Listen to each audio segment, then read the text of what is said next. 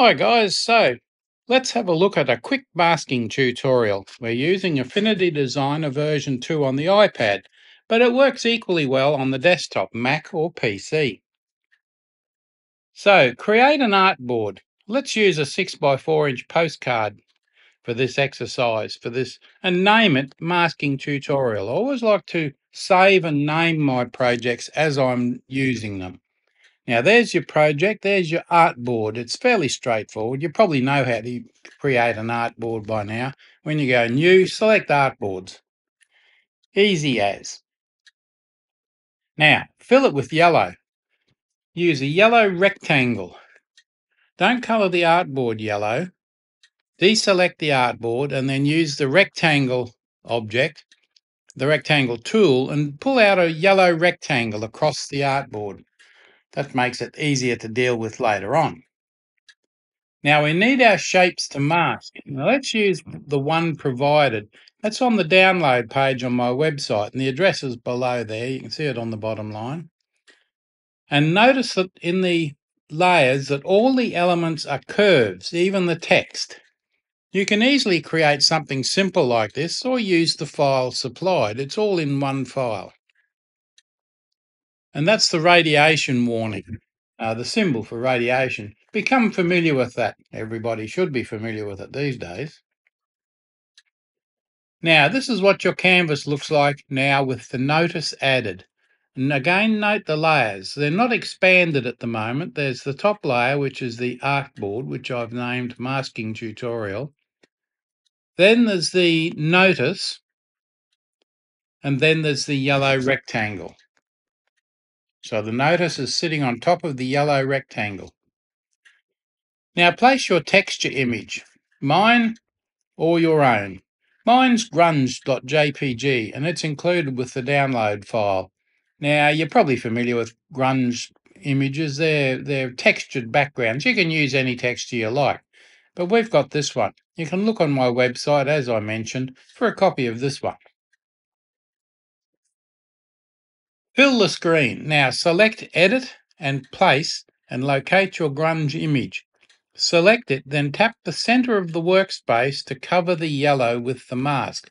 That way you don't have to drag it out. The mask will fill the entire workspace.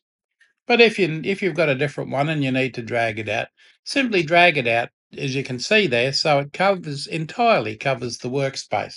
I've even gone right over the bleed lines there. Now, apply the mask. This is the tricky part. Well, it's the interesting part. Keeping the grunge layer selected, open the Layers panel and locate that particular icon. It's the second one in from the right at the top. I don't know what it's called, but that's it. Tap on it and then select Rasterize to Mask. And it's right there. It's 1, 2, 3. It's the fourth one from the bottom when that drop-down menu pops up. Now, this is the same on the desktop version. I'm not too sure where you'll find the rasterize to mask. It's in a similar location, but whether it's exactly the same tool, I don't think so. We can look at that later if you like. Your work will look like this now. You can see the grunge mask is applied. So you can see the yellow background and the grunge pattern is now showing through the icons, the radiation symbol and the text. That's what it's supposed to do. You can see it there. Notice the position of the layers. If you change the position in the layers, different things will happen. It'll no longer act as a mask. Try other grunge masks. This mask I'm using there is a photo of a dystopian city, maybe. It's very faint there, and that's the way I wanted it. Note the layers now. The topmost photo JPG is a raster mask. So I've got that one as a raster mask, but the lower one, which is below the radiation symbol, is not a raster mask. They're both visible in this stage, and I've turned off the grunge one. Now you can see the raster mask for the grunge, for the texture, is not showing really clearly, but that's all right.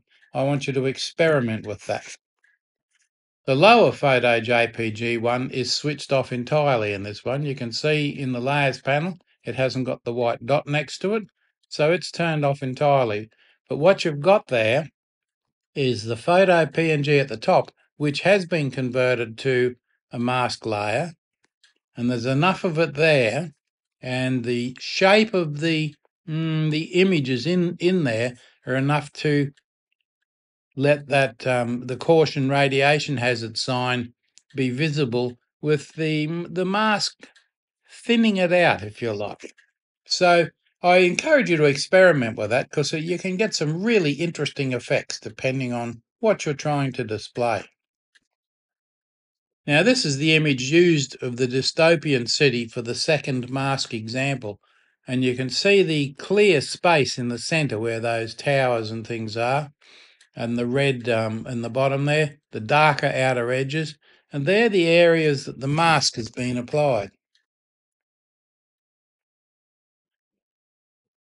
Now, let your imagination guide you in how you use mask layers. Thank you for watching.